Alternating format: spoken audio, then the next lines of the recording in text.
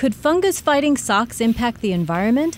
These socks contain nanosilver, tiny particles of silver that can kill germs and prevent infections. That's good for your feet, but scientists have found that the nanosilver doesn't necessarily stay in your socks when they're washed. What we're trying to do is just determine a level of silver that could be released from consumer products. Arizona State University's Troy Ben wrote in the journal Environmental Science and Technology that some socks released nearly all of their nanosilver within the first 4 washings. And according to a recent study in the journal Water Research, nanosilver can kill beneficial microorganisms that clean up waste in water treatment plants. There's also concern it could go on to harm soil used to grow food crops. Currently, we don't quite understand the toxicity of these nanoparticles of silver, and they may have various effects to humans or the environment. But Sean Murdoch, president of the industry group the Nano Business Alliance, says that companies and independent researchers around the globe are looking at the safety of these materials before they enter the market. In all of these things, the manufacturers are doing testing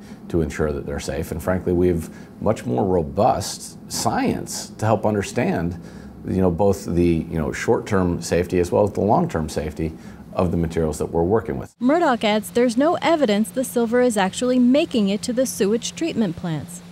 Nanosilver is already in many products like soaps, food containers, and even toothpaste.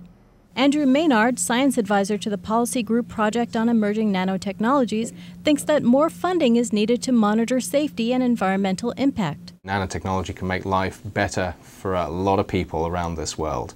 So the bottom line is, let's not mess this up. Let's make sure we understand how to use this technology as safely and as successfully as possible. In 2007, the EPA clarified its classification of silver as a pesticide, meaning nanosilver products that claim to kill germs require registration and safety testing.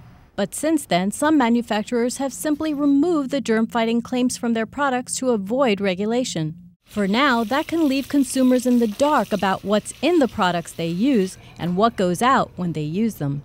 I'm Sunita Reed.